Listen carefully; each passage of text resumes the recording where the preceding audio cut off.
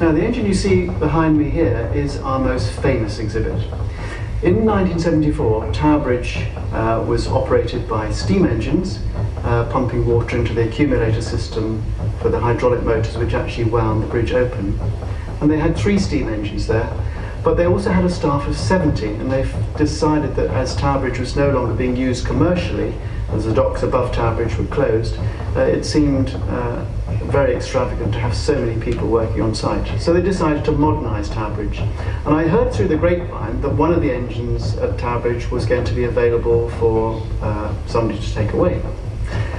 Quite tongue-in-cheek, I wrote to the City of London engineer to say, is there any possibility that I might acquire this engine for my small embryonic museum at Forncett St Mary, never expecting a positive reply.